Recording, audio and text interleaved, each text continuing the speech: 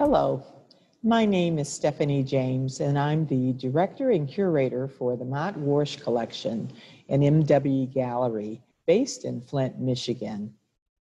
This privately owned but publicly shared fine arts collection is among the largest in the country, with a focus on art by artists of the African diaspora and others who reflect on it. With education at the core of its mission, the collection lends art to Flint-based public institutions, touring museum and college exhibitions, and the collection does educational programming.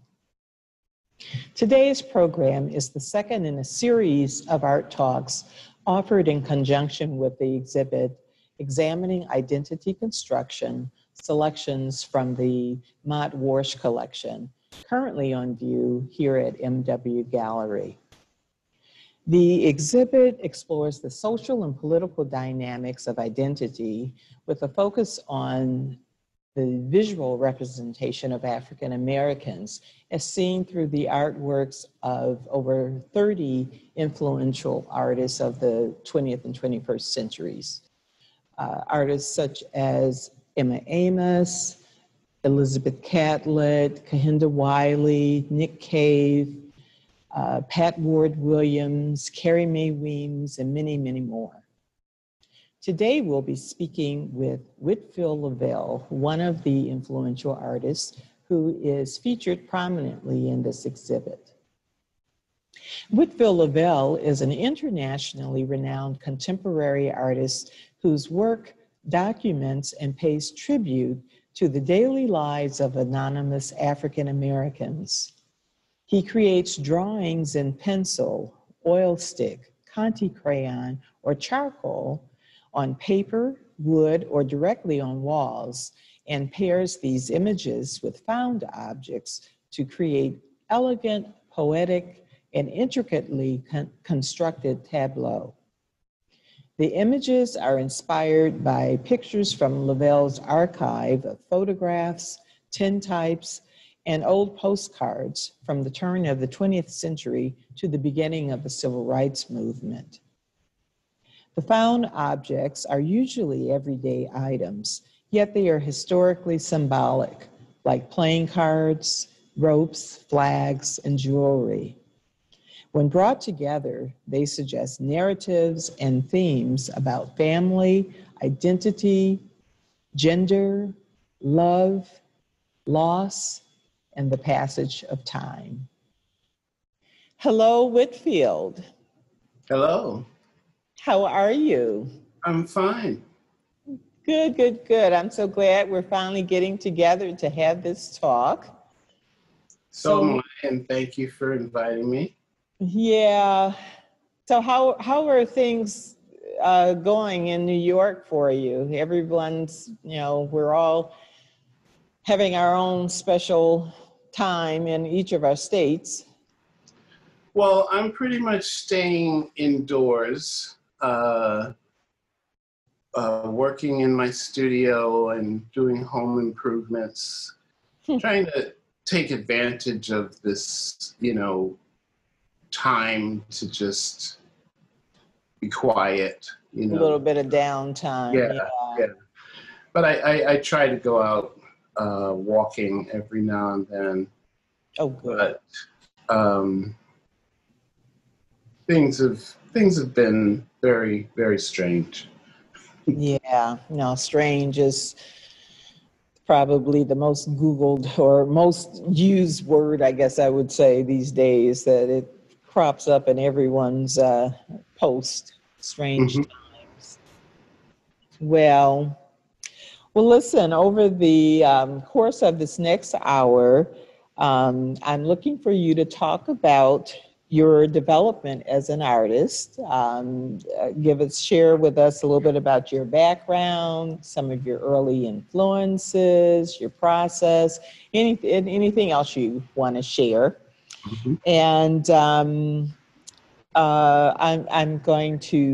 may stop you at certain points to interject thoughts or a question. And then at the end of the session, we'll have some questions that have been submitted by our public, staff and friends of the Mott-Warsh Collection and followers of the collection that we'll try to squeeze in as well. Okay. So, yeah, so you've put together a great array of images to accompany this talk, and I've got my clicker in hand. So let's begin.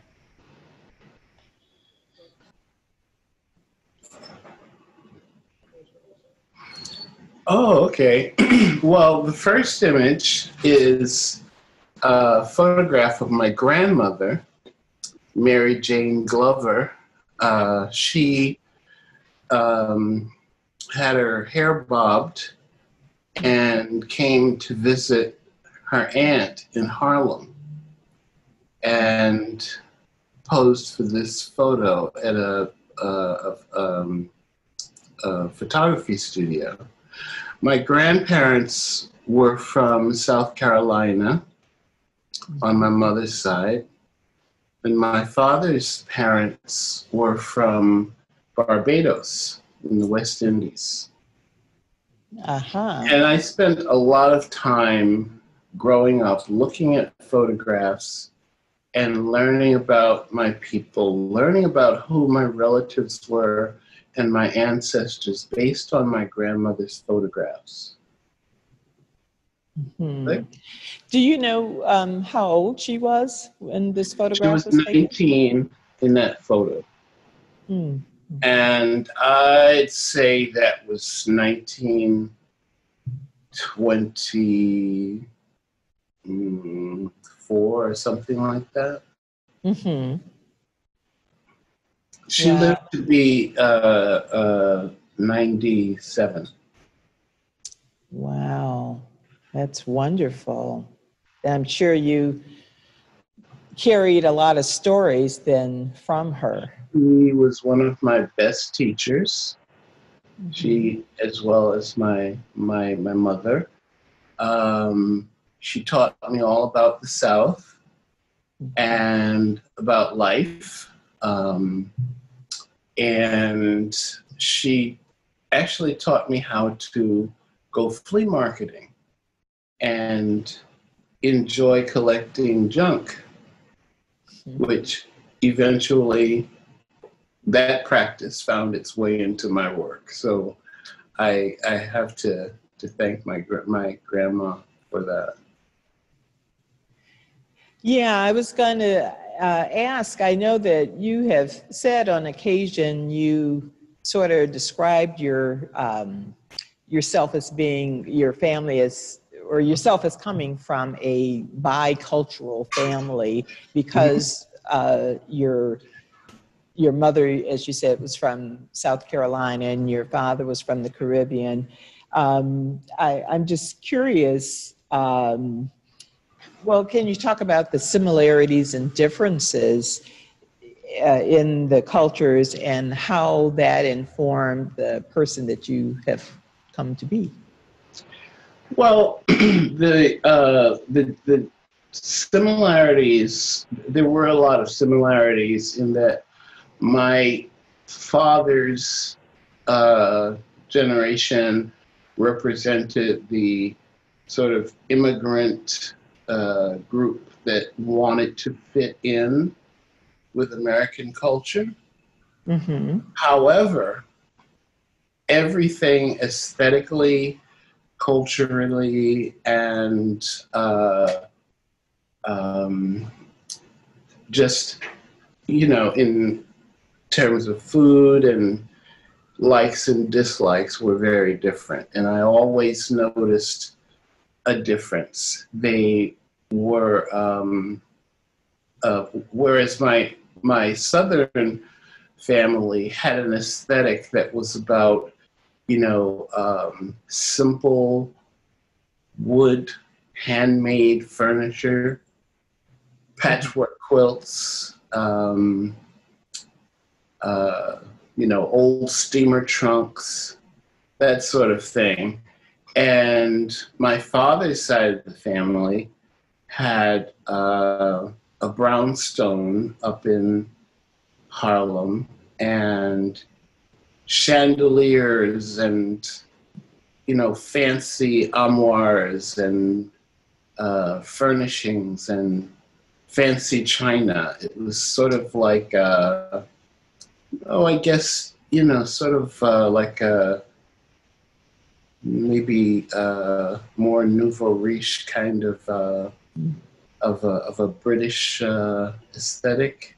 Mm-hmm. They brought over from Barbados, and of course the food was very different. Yeah. Both grandmothers were incredible cooks, but the West Indian food was just amazing, and the Southern cuisine, they were both amazing, but just as different as night and day. So interesting. And the music as well. Mm-hmm. Mm-hmm. This is an image of some crayon portrait enlargements, which I became interested in. The one in the center in the silver frame is my grandmother's aunt. So that's my grandmother who you just saw. That's a photograph of her aunt, which was hand touched with charcoal. So when you look at it, you can almost not tell if it's a photograph or if it's a drawing. But that's because at that time, which would have been like the turn of the 20th century, they didn't have mechanical enlargers. And so the photographers had to make a very faint impression onto a piece of board and then draw in the details. Wow, that's so interesting.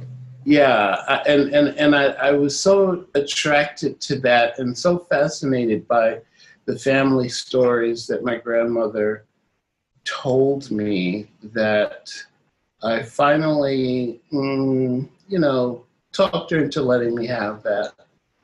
And that led to me collecting about 100 such bubble glass portraits and, portraits that have hand coloring or that are partially hand drawn with charcoal. These are wonderful. I have seen one or two in my own family as well. Mm-hmm. Bubble glass portraits. Well, I wish I had enough room to put up all of the pieces that I own, but they're in storage right now. This particular photo was from an installation at the Andy Warhol Museum, where I was exhibiting some of my works alongside of some of the things I collect, because Andy Warhol was a big collector of things. I see. And so you can really see how my collections influence what I create. Mm-hmm. And here are some of the types of photographs that I work from. Now, let me explain. My father was an accomplished self-taught photographer, and I helped him out in his darkroom from the time I was like 5 years old. And so photographs played a large role in my appreciation of visual imagery, and also in understanding and learning about history. I don't have any of my father's photographs here, unfortunately, but these are some of the ones I collect. These two are called cabinet cards. They're mounted on board, stiff board. And that's the kind of card that someone would send home to their family, and it would usually be displayed in a china cabinet or something like that. Next. About what size would they be?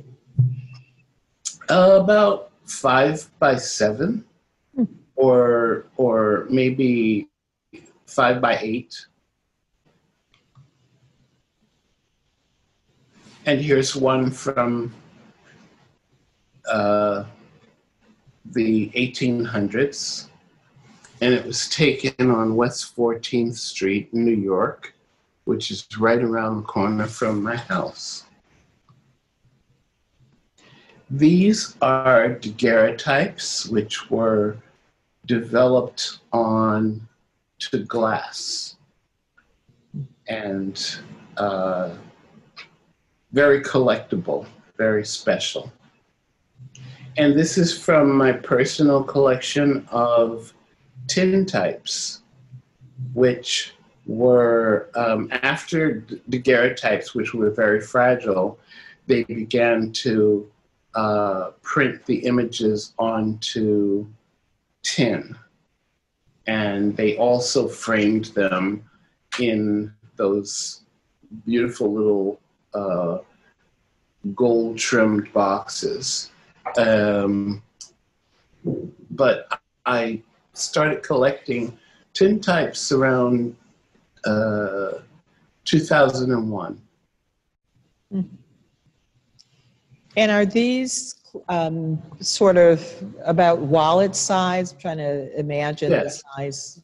Okay. Yes. How I envisioned them. Mm-hmm.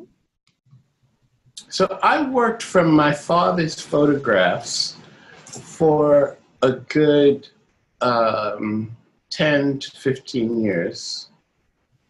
And a lot of the images were autobiographical and allegorical of the lives of the people in the photographs. You know, my father took a lot of photographs of family and family gatherings and weddings and such. And when I was, I guess it was back in the early 90s, I went to Italy, and I spent 2 months in a villa, which was outside of Milan. Next slide. And I learned while I was there about the history of the villa, which was grand and luxurious, but it had been built by a slave trader, an Italian slave trader.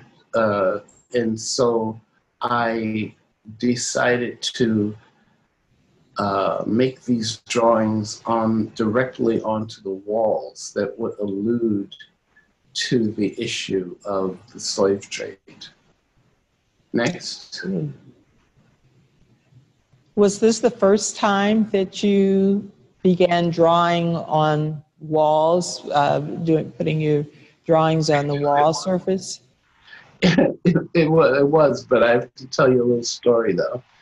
When I was a toddler, there's a favorite story that my parents loved to tell, was that when I was a toddler, I got the crayons and I drew all over the wall in the living room. Oh my. And the door. And they had a discussion about it, and they said, well, let's not punish him, because who knows, he might grow up to be an artist. So they just cleaned the wall down, and they never said anything to me about it. Wow. So I like the fact that drawing on walls has become such a big part of my trajectory as an adult. Yes, that is wonderful. And how fortunate you were. Yes, yes. Yeah. And I don't know if I mentioned that I grew up in the Bronx, Oh, no. And I spent most of my summers, or many of my summers, down in South Carolina with my grandfather. And this was around the civil rights era,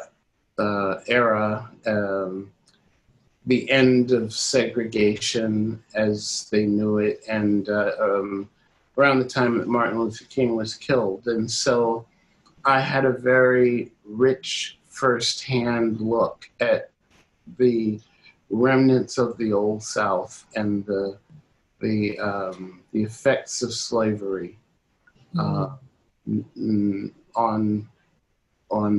the culture, which I knew the culture through my grandparents in New York, but here I was seeing where they had come from, and made quite a indelible impression on me. I see. And I didn't actually learn about my Bayesian, my Barbados West Indian heritage until I was about maybe 8 or 9. My aunt from Barbados, who grew up there, came to visit, and suddenly there was like this renaissance of West Indian culture. And I knew that my grandmother, my paternal grandmother, spoke differently. She had an accent, and her cooking was different, and their aesthetic was different. But I didn't quite understand it until I met my aunt. She got off the plane and she said hello to us, and my sister and I thought she was speaking another language because we didn't understand what she was saying. And she spent several months with us, and then we started having regular introductions to extended family members from my West Indian side of family, and going to concerts to hear the calypso, the Mighty Sparrow, and getting more familiar with the food, flying fish, and sorrel, which is a drink they make from a red leaf. Mangoes, anakis. Yes, sounds like you had a wonderful, rich cultural awakening and heritage that you come from, and to experience that at an early age must have been really special. Yeah, and you know, dancing was a big, major part of social gatherings for us. My grandparents on my mother's side did not dance. They grew up in a sort of religious, rural farm environment where dancing and that sort of thing, going out to juke joints, which was frowned upon. And, you know, so I had a lot of things to sort out because there were different cultures and different attitudes about things. Yes. Yes. And all of my cousins from Barbados, we can go to the next slide. Right. All of my cousins from Barbados began to come and visit, and so we all became like, you know, a big, close-knit happy family, but there was the West Indian family and there was the African American family, and the two didn't always mix. You know, they didn't always like each other. You know, especially the sometimes the African Americans were a little hesitant about those island people who talk funny and eat funny food. So anyway, the next slide is of Project Row Houses in Houston. Houston. Now, after doing those wall drawings in Villa Villeme in Italy, I was looking for an opportunity to work directly on the wall, but I didn't want to force it. I didn't, you know, want to just come home and draw on the wall. I wanted a reason. And so I was invited to Rice University to be an artist in residence for a year. And within a month, Rick Lowe from Project Row Houses invited me to do a house. There are 13 houses. Half of them are living spaces for single mothers, and the other ones are used for rotating artist installations. So if you move to the next slide, you'll see the image that I did. I went around Houston to antique stores and looked for photographs of people from the area. Next. And I drew them directly on the wall with charcoal. That was the beginning of my working on wood. And I really liked the idea of working on wood because charcoal is actually burnt wood. And so it's almost like, you know, bringing two it states back of the same medium. Yes. Yeah, two different states. Next slide. And there was a room with which you could not enter, but if you move to the next slide, you'll see that, oh, well, that's the church woman by the window. Move to the next slide. You cannot enter that room, but it was the one room that was still papered when I entered the house, and meaning wallpapered. And so I went out looking for furnishings and personal effects to sort of bring that room into the context of a living space within this abandoned ruin of a relic of a house. Sure. Okay. And is there another in this series before I don't know. Maybe. Oh, yes. Oh, that's one of the wall drawings. I actually took this wall out. I pried the planks out, and I exhibited some of them in New York City. And that encouraged me to continue working on vintage lumber. So the works you will see, which I call tableau, are actually pieces that I think of as like walls from old houses, or pieces, chunks out of old houses.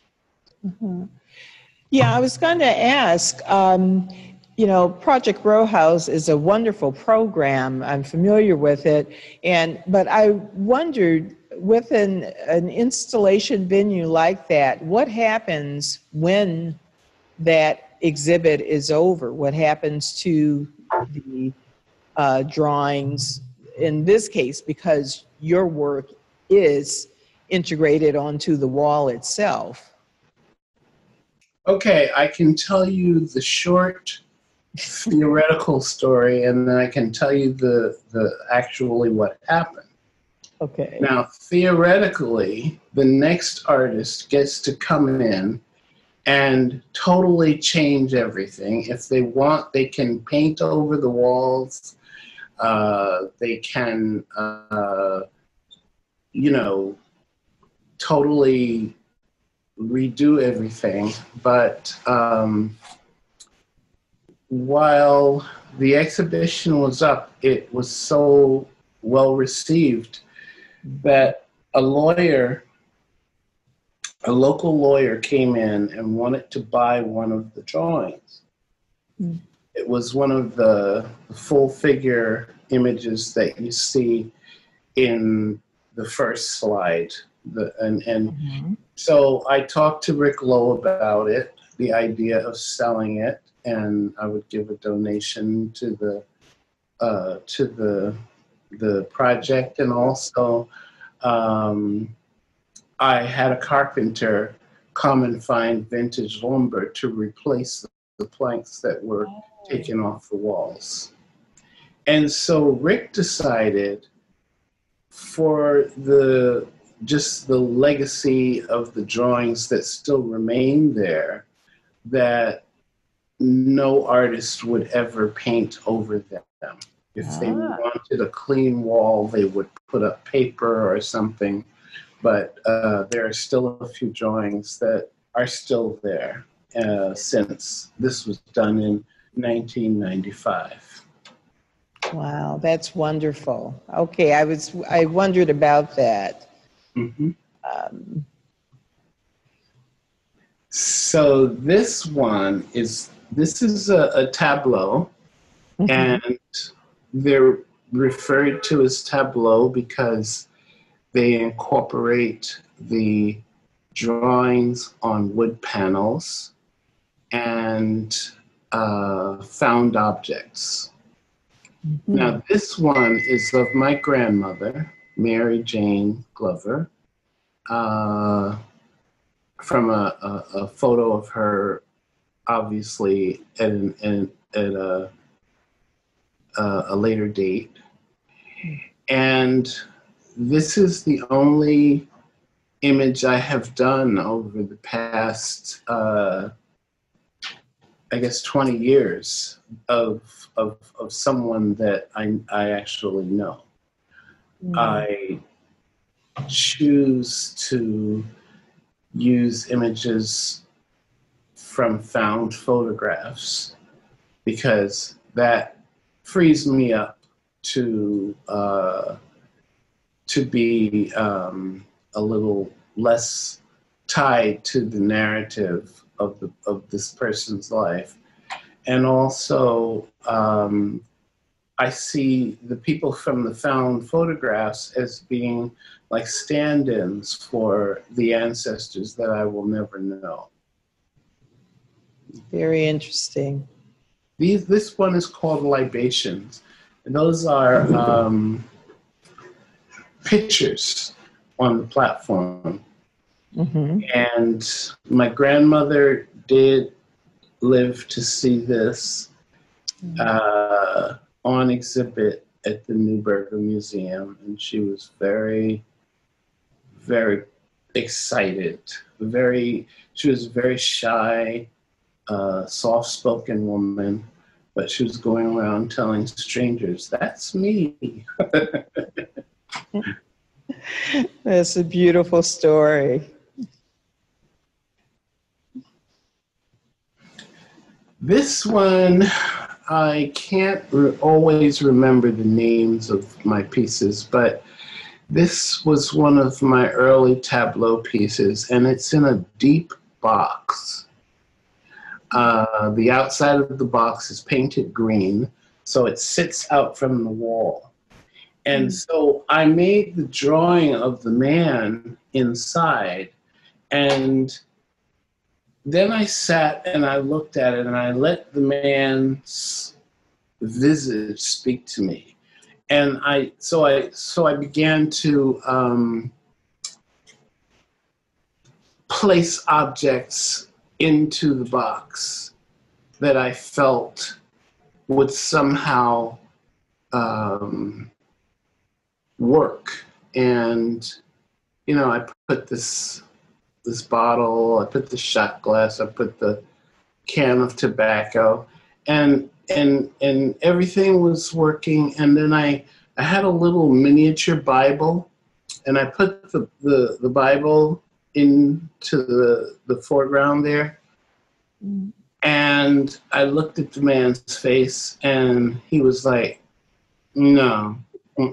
So that's how I let I let the images and the objects dictate what works with what, and what kind of narratives are being discovered. I see. You're really communicating with the individuals depicted, huh? Yes. Yeah. And this is called 8 Rock. That's those figures are life size, but I mean, in that they're tall men, so they're larger than life size because I'm not that tall. So I'd say they're about 6 feet tall, each of them. Next slide. This one is called Wreath. Next.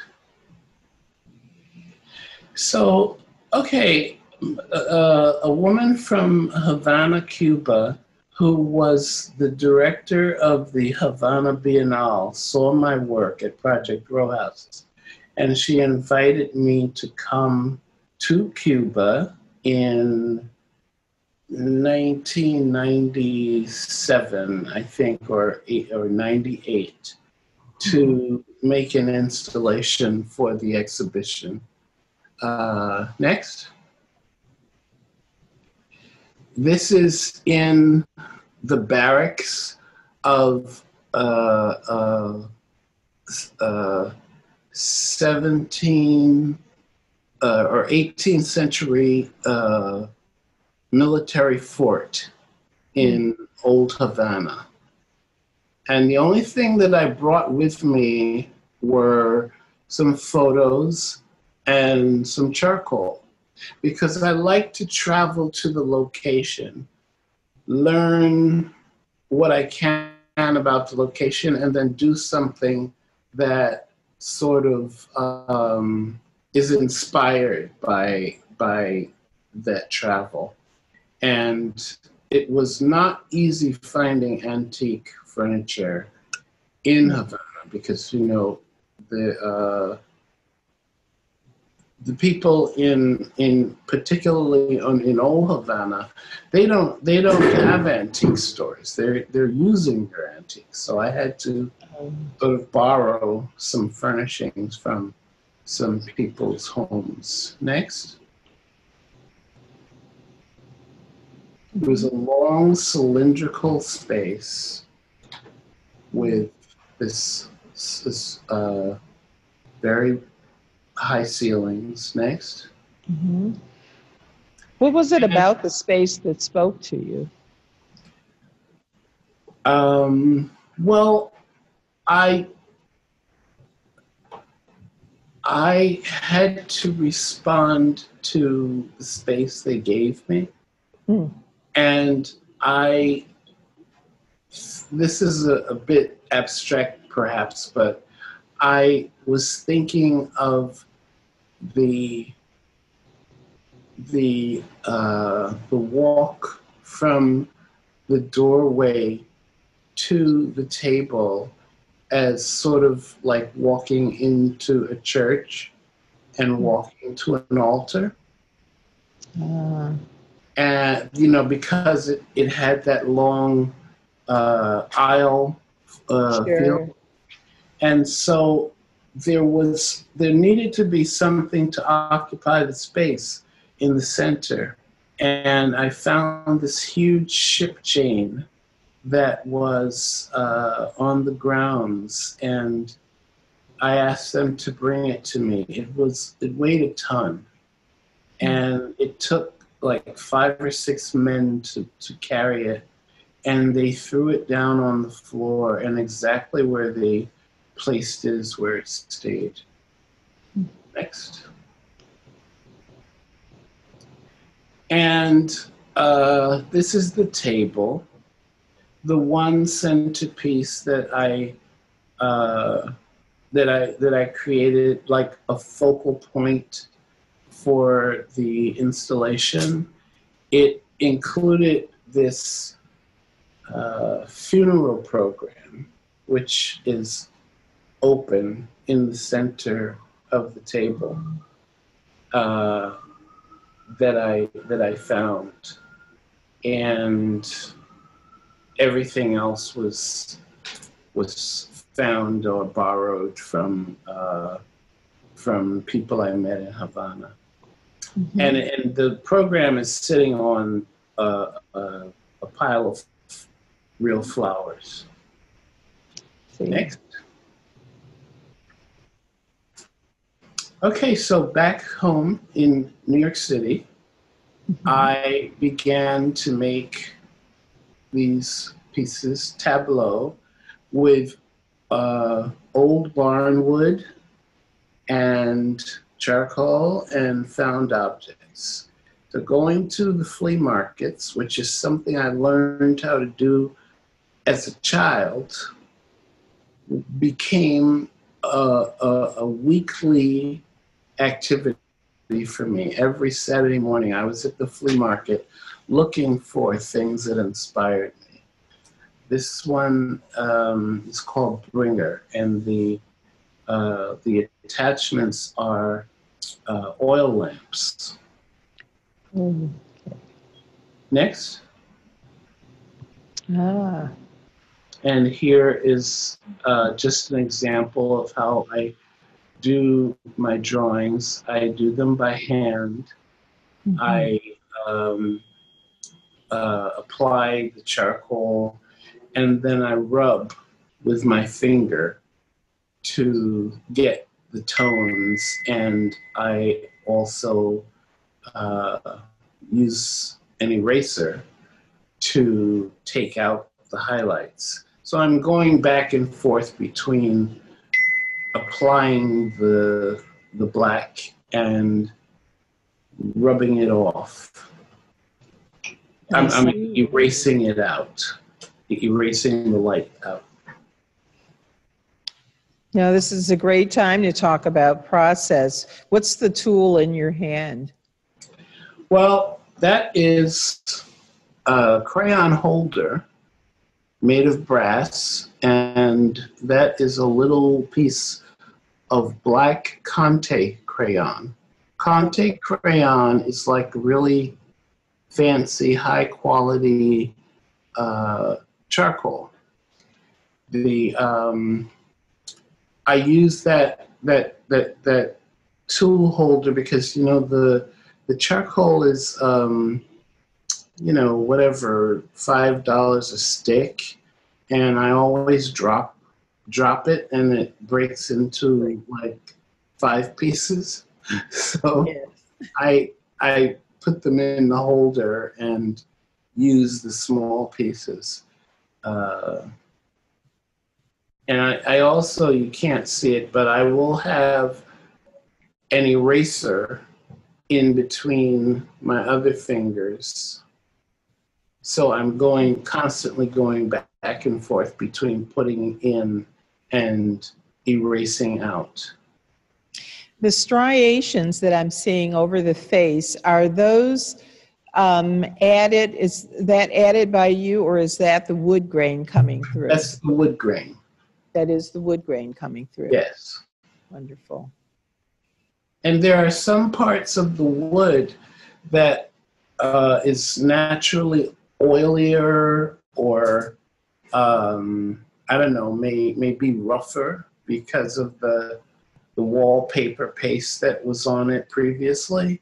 So you see that like black spot on the right side of his cheek. Right under his eye. There is something, and on his forehead, right. There are some things that just happen because that's the natural way that the wood absorbs the charcoal. And I like going with that. I like letting that happen. If it's too distracting, then I can really get the eraser and erase it down so that it does not become a problem. But it's a pleasure. If you look into the left eye, or the eye on the left, his right eye, there is a nail, which is how the wallpaper was attached to the wood when it was in the house. And so I like to leave the nails. So these natural flecks and what some might consider to be a flaw in the found piece become truly a part of the work itself. Yes, because I'm working with historical images, and the wood has history already. And the wood comes from old houses where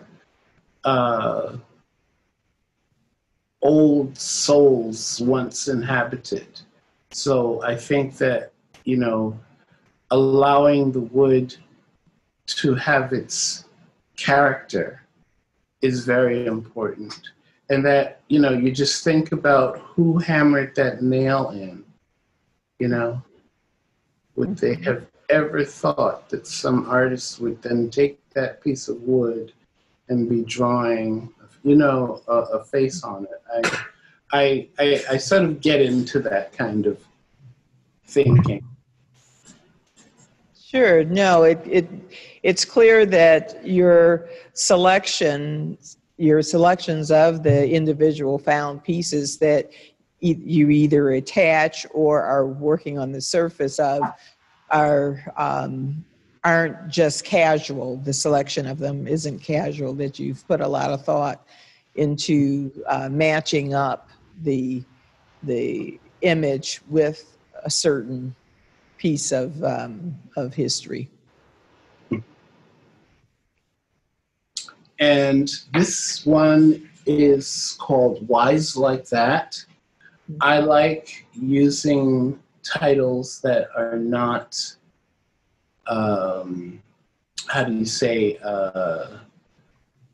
titles that are open-ended and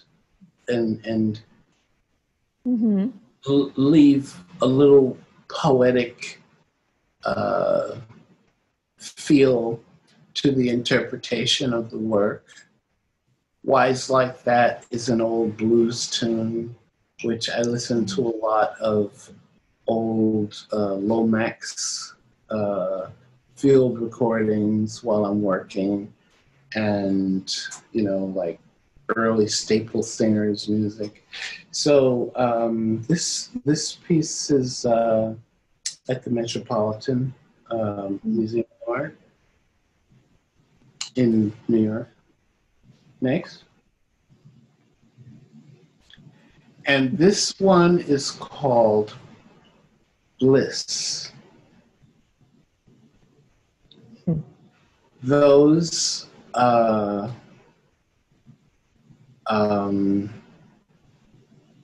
shot glasses have real whiskey in them. And the decanters have whiskey. So the aroma of the alcohol, I feel, is part of the artwork. The sensory I like to engage the senses, all of the senses whenever possible. Next.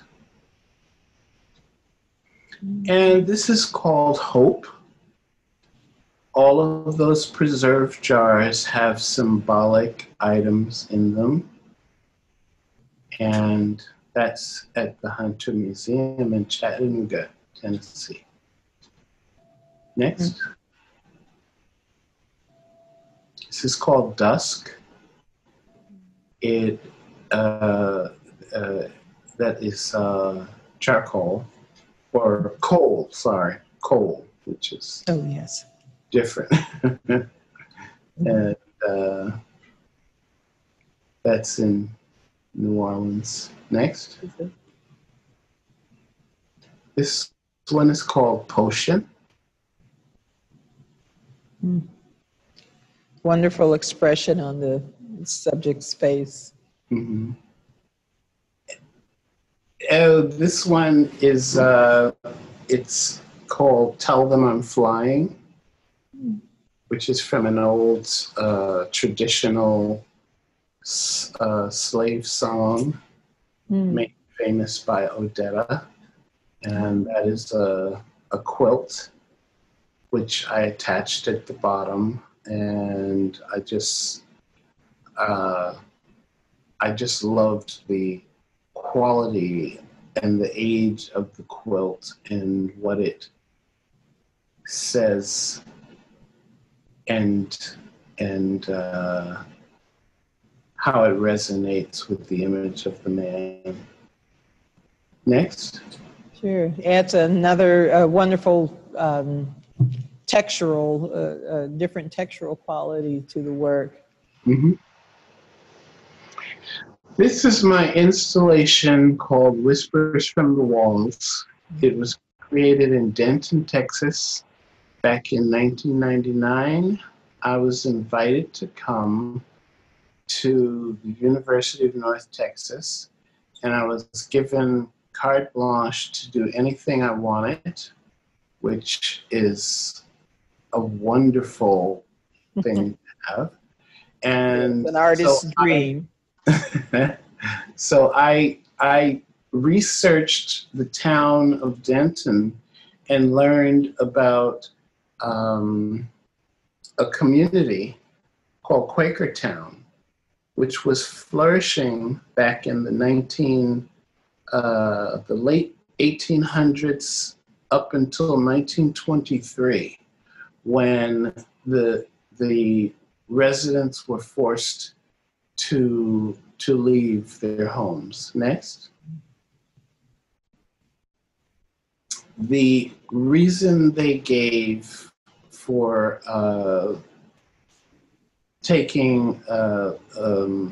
moving this community was that they needed a city park. And in the records, actually, the historical records show that they did not want this community to be adjacent to a white women's college, which is why they wanted the Black community out. Next. And so I created this installation in homage to that community, Quakertown.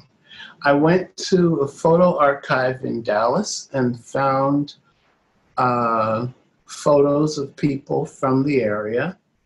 You know, Dallas is about a half an hour from Denton. And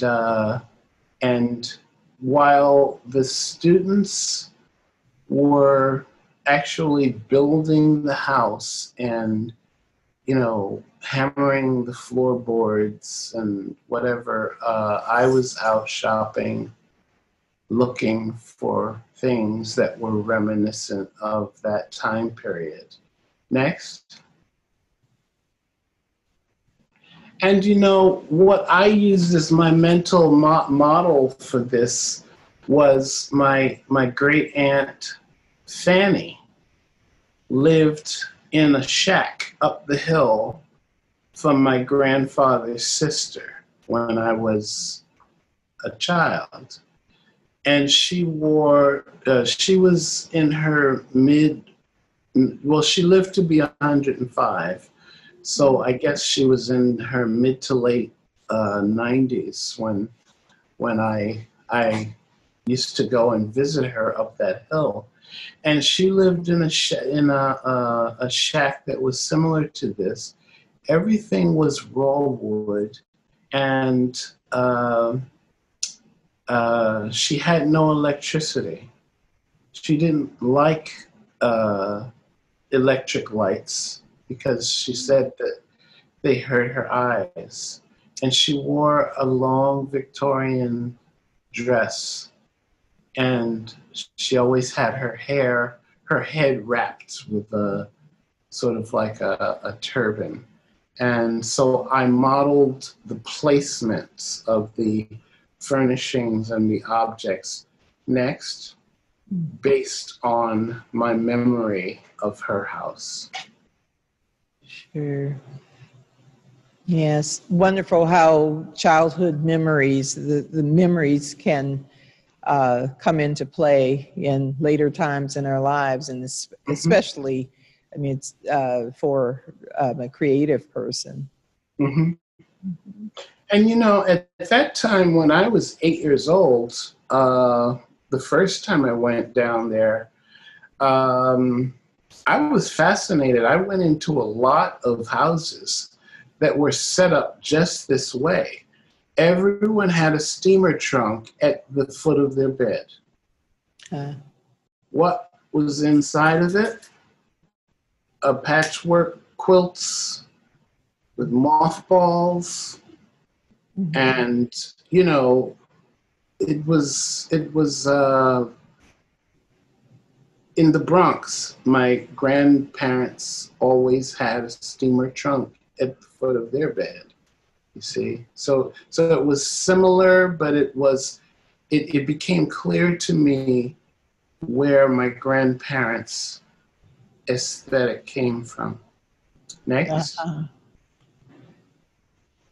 And we actually got the okay from a couple of banks that were demolishing old houses, and they allowed the students to come and collect the shingles.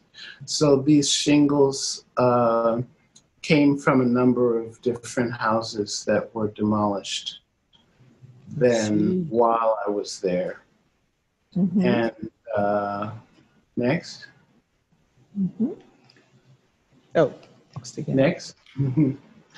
And this is a tableau which I put together, and the record player actually spins, and I had a recording that emanates from that record player of an old blues tune.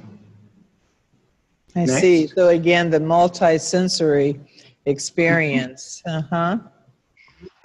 And I covered the floor with clothing. We actually put out like a newsletter asking for people to bring old clothing in, and we were just inundated with clothes. And I also got them to use mulch, because the floor in the gallery was like terrazzo flooring, and there was no way that I could really affect the experience of being in a different place and a different time with the floor the way it was. And so I thought of how, you know, I thought this would be evocative to have this sea of clothing surrounding the house. And so, and really, once the viewer stepped into the gallery, they had to walk across the clothes. Ah, And when someone stepped onto the clothing, they became part of the installation. And their senses were heightened because they were paying special attention to where they were stepping. And there were smells and sounds and such that really sort of removed the experience from being in a gallery space. sure. And it transports you to a different mindset. I see. And okay, after the Whispers from the Walls had actually, it was built to come apart and be reassembled, and it went to 15 different venues across the country. One of them was the Seattle Art Museum. And this piece, which I call Walking Blues, is one of the pieces that, as a result of of them displaying Whispers from the Walls, they purchased this tableau from my studio. Wonderful. Ah, I recognize this piece. Yes, this is called, is it Face? Yes. Okay. This is one of the, I think, first pieces that the Mott-Warsh Foundation purchased. And it's really the use of the mammy and the pappy images was strategically, they were turned around on purpose, because we rarely pay attention to the someoneness of the how do you say, the service workers and but nowadays they call them first responders or essential workers. That's okay. We seldom pay attention to them, and unfortunately there was this whole genre of stereotypes that were demeaning of Black people. And so I did this one because I wanted to show this woman as a fully human and dignified person behind this, the stereotype that you ignore. I see. So really relating the portrait image to these stereotype, one-dimensional, almost of sorts, caricatures. Right. Our exhibit. The caricature is like, this is how you see me, but the image of that girl is like, this is who I am. So it's like saying, you don't see me for who I am. Yeah. Our exhibit, Examining Identity Construction, here in the gallery, is organized around 3 sub-themes: confronting racist stereotypes, everyday people, and taking a stand. And I have this particular work placed in the Confronting Racist Stereotypes section, but it is quite different from its counterparts there, where with the counterparts, they tend to emphasize the caricature images from pop culture as a way of, presenting them more explicitly as a way of condemning the stereotype. Mhm. But it's interesting, as you've explained, your decision to turn their faces to the wall and for us to see their backs. And it truly is the image of the beautifully rendered portrait of this woman really overwhelms the figurines below. Mhm. Yeah. Let's see. This one is called Strive, Mm-hmm. and those are boxing gloves.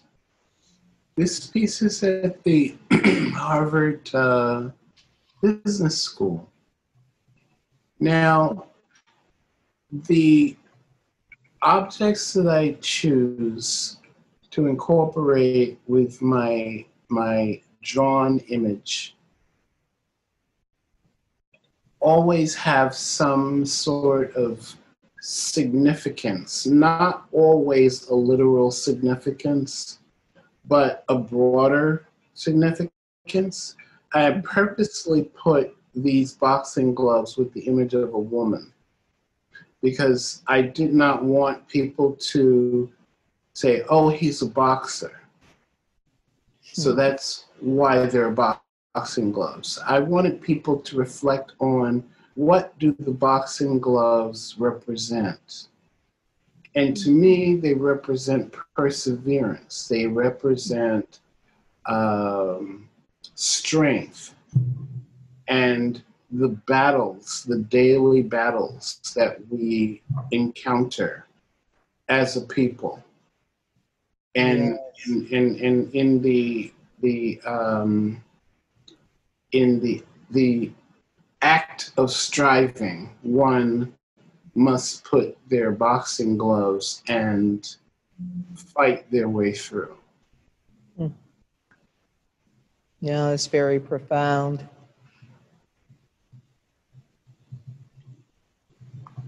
Oops, sorry. This one is called Having.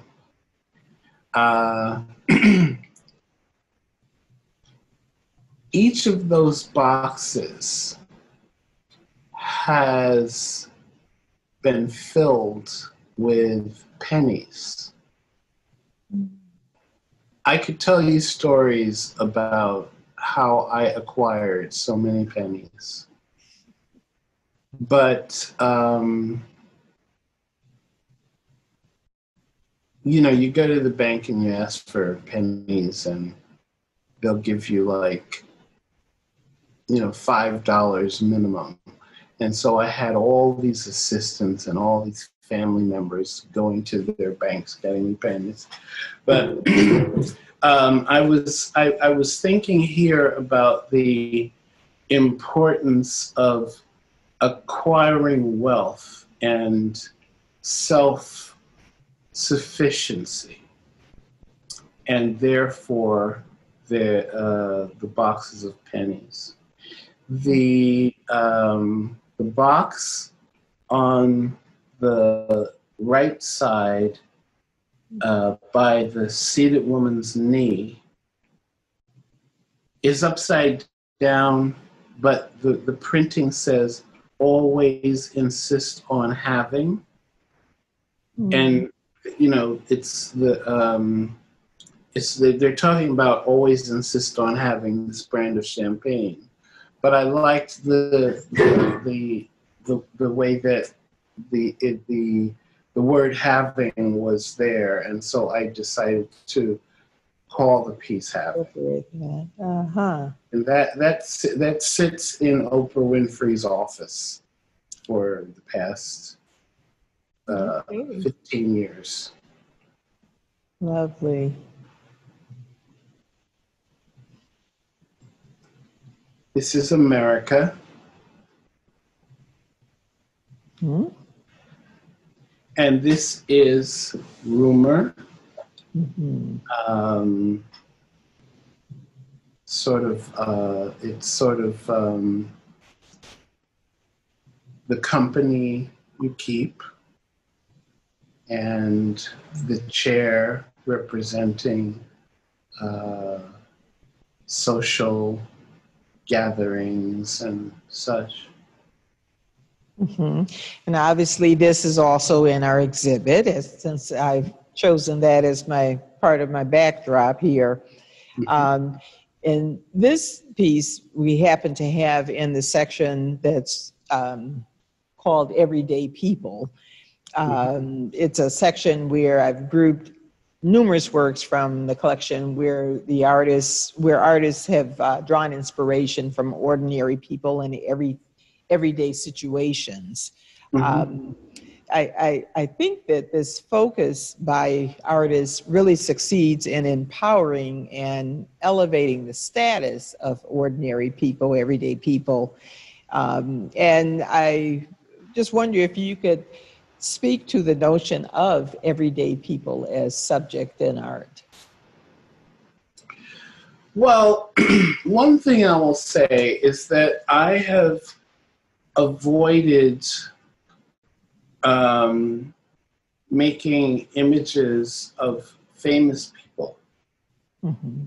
I never say never, but I have just been more interested in these images of found images of so-called anonymous people, people whose names we don't know and whose lives we don't know about.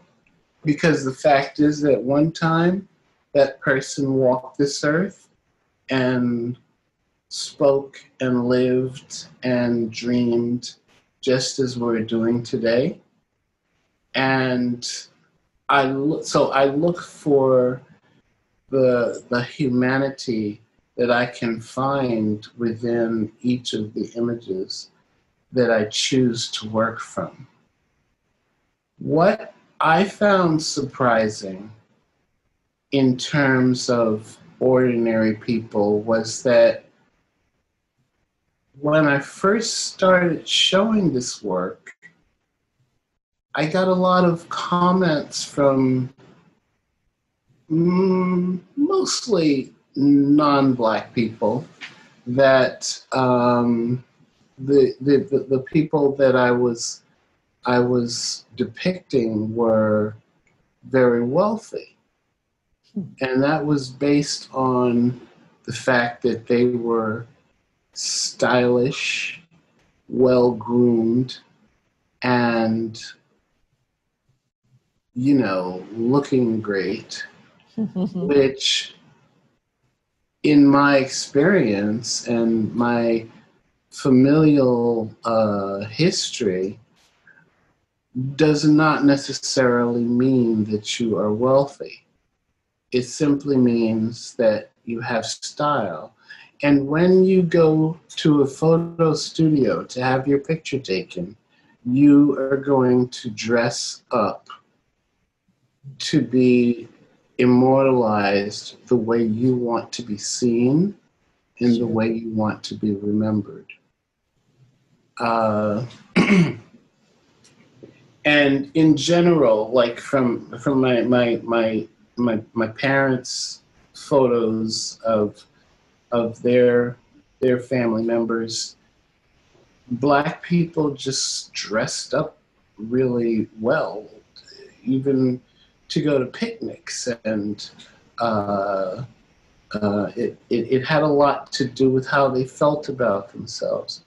And so I found it interesting because there were some people who were so put off by seeing well-dressed Black people from a certain time when in their minds they That couldn't expected have to been a see, reality. they expected to see them in tattered clothing with Mhm. no shoes on. You see? Mhm. Like that, and that's another stereotype. There were uh, many people who were very poor, and there were many people who were upwardly mobile, and there were some who were entrepreneurs. Another thing is, I have in one of my boxes of photographs, I have two images of a woman. One where she's wearing her maid's outfit with the apron and the lace collar, and another where she's dressed up in her finery. So there was one picture that she had taken to give to her employer, and there was one that was her, the way she saw herself. Mm. Yeah, it's so important to give the opportunity to see people as they see themselves and not impose this identity. I mean, that's the whole thought behind this exhibit, even just the complexity of identities and the whole notion of having control and the authority to determine who you are and how you're presented, how you're perceived, and yeah. My great-grandfather, Thomas Glover, had a farm in Blair, South Carolina, and I have pictures of him in his overalls feeding his pigs in the pig pen or whatever. Yeah. And I also have photos of him after church where he is dressed to the nines. Okay, and so you can't always judge a book by its cover. You can't judge someone's social status by what garments they have on. Sure. No, wonderful. We're thrilled to have this particular piece in the collection and able to show it. It's one that gets so much attention in this particular exhibit. Yeah, she looks so regal, doesn't she? Mm-hmm. Mm-hmm. And this is one of my favorites as well. This is called Shine. Mm. These three hip young dudes are dressed in their costumes. I mean, I think it at a certain period when you were going out, you always wore like a suit, and at least in Harlem when my father grew up, you wore a suit jacket and a tie, and you had your hat. And so I used this image of the three of them looking like they were hanging out, and what they were actually having their picture taken. And I put the shoe shine box, or rather I put this box with shoe shine footrests on it and placed it in front. Mm-hmm. Very nice. This is an installation I made in Richmond, Virginia. It's called Visitation, the Richmond Project. And it was about Jackson Ward, which was the first major entrepreneurial community in the country. Mm. And the tableau there, the long one, which is 23 feet long, is dedicated to Maggie Walker, who started the Penny Savings Bank. She was the first Black woman. Well, she was the first Black person and the first woman to ever found a bank. So, next. Within that installation, I created this parlor. So once you enter through the curtains, you see on the next slide, I set up like a parlor with a few wall drawings and personal items. Next. And there's an organ in the corner from which emanates an old gospel tune. Mm. And I should also mention that just before you entered this parlor, there's a voice of a woman reciting all of the names of the residents of Jackson Ward from the 1920s, which was a way of saying these were real people. This is not just, make-believe. These were actual souls who were breathing and living their lives as we are today. Yes. And this installation traveled to a number of places, but it also went to Australia, Sydney. And at the reception, I always put on that plate in the table, I always put a roast chicken and collard greens and candied yams. And the Australians were very moved by it because they said that it reminded them of the way things were for their grandparents who moved to Australia. So it's not just about the Black experience. Many people come to the work from a place like a human place within themselves. Next. And this one is called All Things in Time. That is a spinning wheel. Mm-hmm. It's just called Tea. Mm-hmm.